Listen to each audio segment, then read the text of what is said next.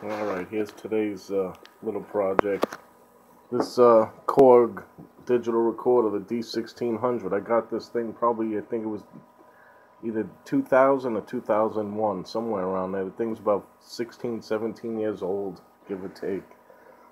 Alright, now this has generic MIDI in it, and this was meant to be slaved with another D1600 unit, and you were able to slave them together to make 32 tracks of recording with two machines, and it had the old General Midi code to communicate with the other machine to turn certain things on and off at the same time.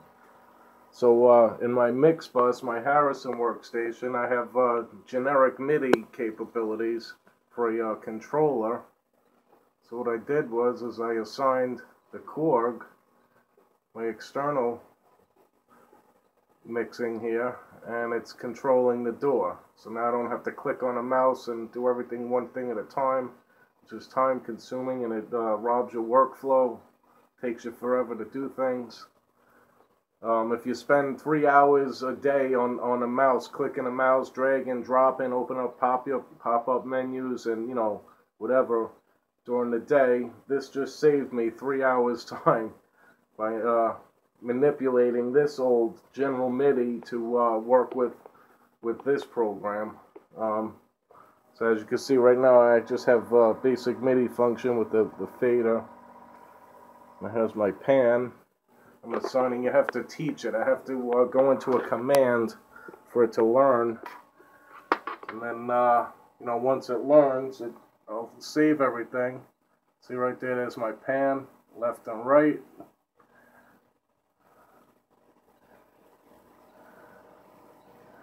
Everything's, you know, they're working.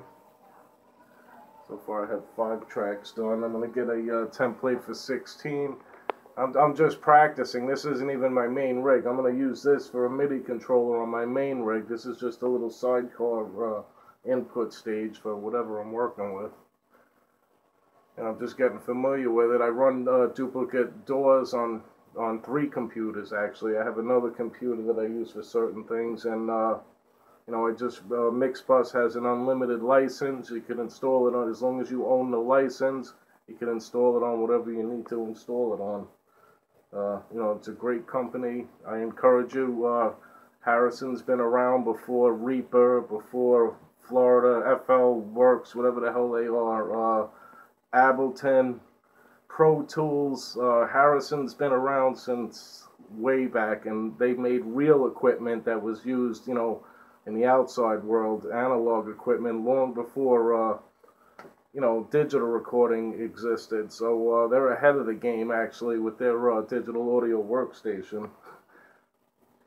But you know, this is what I'm doing. I just saved myself a ton of money because I was going to try and get a MIDI controller. I was going to go analog with a console and run